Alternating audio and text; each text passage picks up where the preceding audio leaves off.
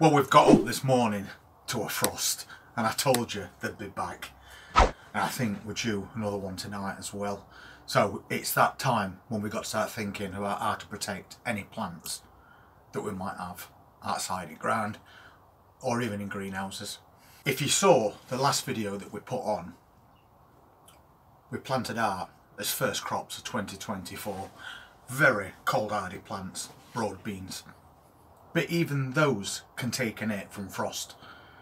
And then you're going to notice a discoloration in leaves. They're going to start to droop down. And that's going to set those plants back. It's not going to kill your plants outright. It's also not going to do them any good. So we've come out here today and I've seen little patches of frost in various areas at garden. So we're now thinking, what can we do to help these broad beans? They're only just been planted, so they've not got themselves established yet. So that's when they're at the most vulnerable, apart from slugs. But I had a quick look this morning and it's been 2 days since we planted those and it looks like we haven't got any slug damage. But what I'm going to do today is offer these plants a little bit of protection from frost and slugs at the same time, and it's completely free. That's all we need. Old bottles, clear plastic so that they let some sun in but they keep other things out at the same time. And what we need to do with these is just cut the bottoms off, and that's going to create a little microclimate for us plants.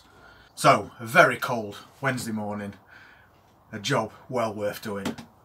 So we'll get that done, and then as mine's put at rest, for as long as we leave these on, we know that the slugs can't get to them and neither can that frost. So very carefully piercing that bottle. It's easy to do it with the lid left on, that way it doesn't just squash when you try and get your scissors in. And there's a little line around the bottoms of these bottles which makes it even easier to just go around, cut away that bottom, and there we go. We've got a little mini greenhouse. Don't throw these bottoms away as well. We used these last year and they worked really well. This is what we used them for. When we were growing seedlings and as little pots and we were trying to protect them between now and probably mid-spring when it starts to warm up a little bit, these little tops were perfect to just pop on top for us plant pots. Once again, creating a little grow dome, protecting us plants from frost and insects at the same time. So don't throw those bottoms away, they're going to come in really useful over the next few weeks. I'm going to crack on and cut the bottoms off the rest of these bottles, and then we'll nip out and we'll get these plants fully protected for over the next few weeks. Well, that's all those done, and we've got all those bottoms saved up for another day. So let's pop into other greenhouse and get these plants protected. Just before we go outside, I want to say thank you so much to Eric Pierce, Barbara Ellison and Kevin Jarman for making the donations that you made to the channel. Massively appreciated as always, and that is obviously going to get put back into this channel as we go into the new season. So thank you so much for your generosity. So that's the broad beans that we put in the other day, and you can see that the leaves are thankfully still intact. That one has got a little nibble out of it, but that was done before we brought them out here. Everything else seems fine. If you look at this one, you can see these leaves look slightly darker than that, and this one just happens to be where there's a big gap in greenhouse that I'm going to fill in at some point today. So this one has had a little bit of frost, and that's what causes those leaves to darken, but you can see it's still perfectly happy. So now is a good time to offer that protection.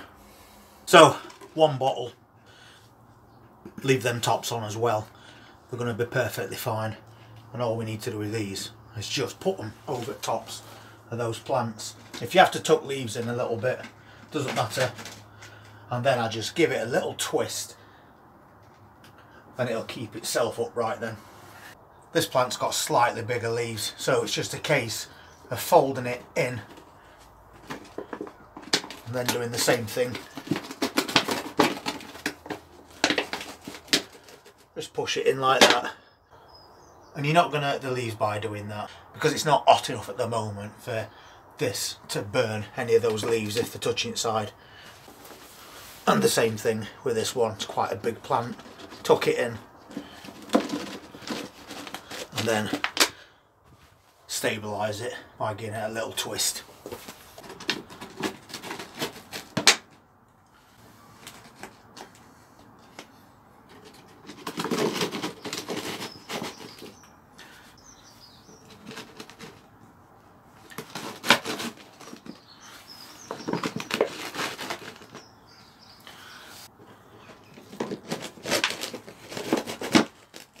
If you're doing this outside, then obviously there's a chance that these bottles are going to blow away.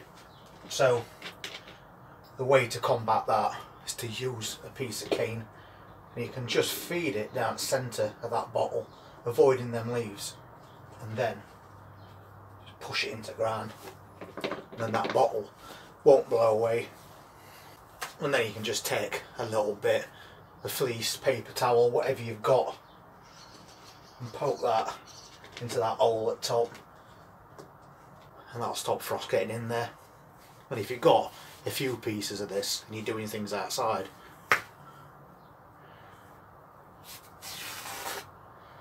and you can also tie a little bit to the top.